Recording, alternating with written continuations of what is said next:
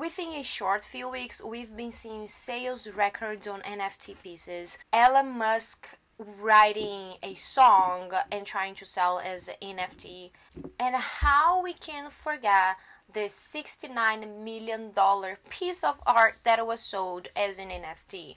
So much has been happening. So many companies like Pizza Hut, Taco Bell, and so many artists like Snoop Dogg, The Weeknd, Lindsay Lohan are jumping into the NFT world. But the main question that we've been also seeing in the media is, are these the signals of a top, and might be it a perfect time to sell before it all collapses?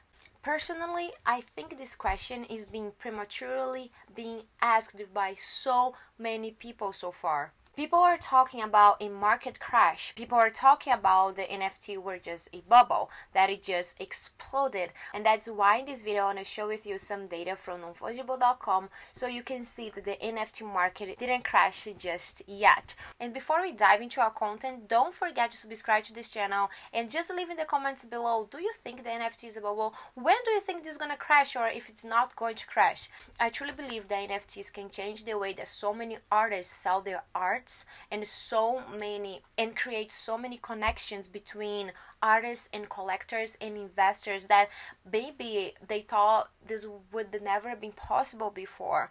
And here is where a lot of the confusion and a lot of people get so skeptical about buying and investing in NFTs. First, you gotta understand that when you buy an NFT, the same value that you see in that specific token may not be the same one that I'm gonna see, that other people are gonna see as well. Even if you're buying an exclusive song from a famous artist, or even that DJ or producer that you love so much, the value that you're gonna buy, that you're gonna purchase that song, maybe is not gonna be the same that I would buy that song.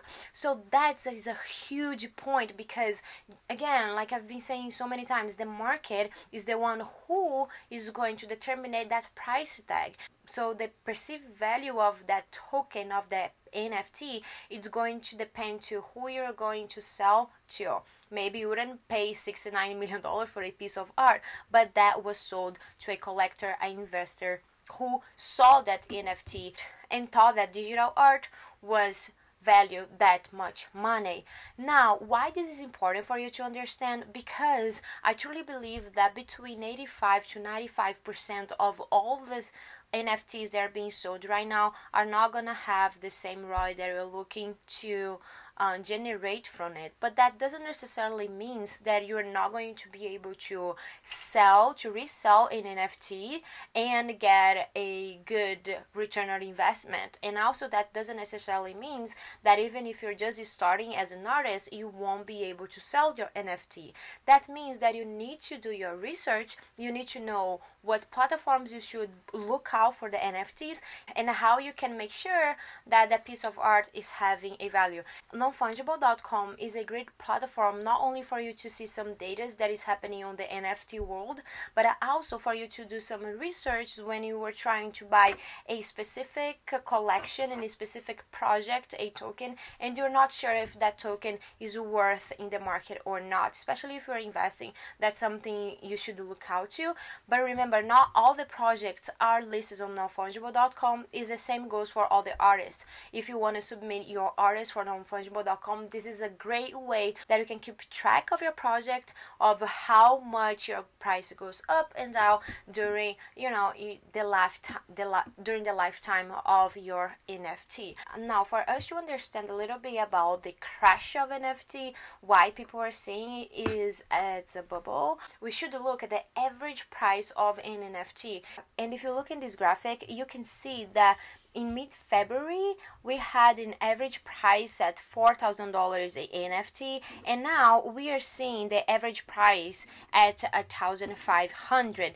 Now, if you think about just 6 months ago, this same average price was at $142, which means that this price represents an increase of around 10 times more. Now we also need to understand when there is an excitement in the market, the tendency is to go up and to go down. Some projects will crash, some projects will stabilize, which I truly believe that's the path that the NFT is going for. When people realizing more how the technology and these are combined can be beneficial all the way around, we will stay in this market just the ones who want to keep investing, keep collecting, and the ones who see the perceived value of an NFT, not the inspiring investors, not the inspiring NFT artists, you know, which means that the market, instead of having a widely range of pricing tag, will come down to this specific market who is very interested in the NFTs, not only people who are curious about, not only the people who are just wanting to see if they can sell something in the market. So this shift, this curve in the market was predictable. That what happens every single time when something has an excitement. The price goes up and then go down, but it didn't crash just yet, which I know some people are just waiting for this bubble to explode, and they're very disappointed right now seeing the data that I'm showing to you. But if you also think about the volume of the NFT trades per week, we have doubled that number. Before we had an average of 20,000 trades being made every week. Now we are at $40,000, which helps the market just increase its value around NFTs. Now there are projects in the market, they're very, very promising, like the CryptoPunks.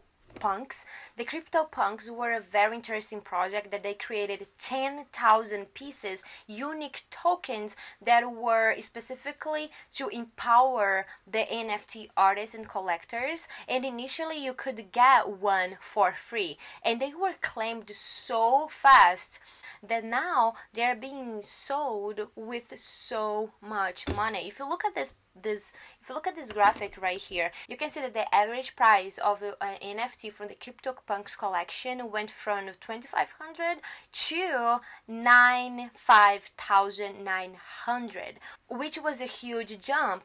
But and then this price didn't stay at 5,900. This price dropped to 45,000, but it didn't drop nearly to the initial average price. That means that we are not only seeing the increase on the sales and on the average price of the NFT in general, that went from $142 in October 2020 to $1,500 nowadays, but also we see this increase of price in NFT projects, which is very beneficial for each artist that are selling NFTs. Like there are so many projects out there that is seeing like increase of sales and increasing of visibility of their work.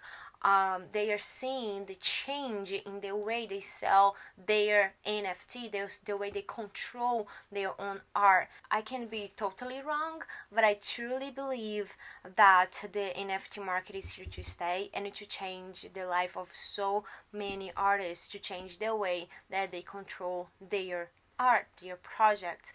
What do you think? Do you think the market is gonna crash, or you think the market is just stabilizing, it's just in this stabilizing process? What are your thoughts about it? Leave in the comments below. I'd love to hear your thoughts and learn more with you. Well, this is all I have for you today. I hope you enjoyed the video. Thank you so much for being here with me. Don't forget to subscribe on our YouTube channel, and I'll see you in our next video.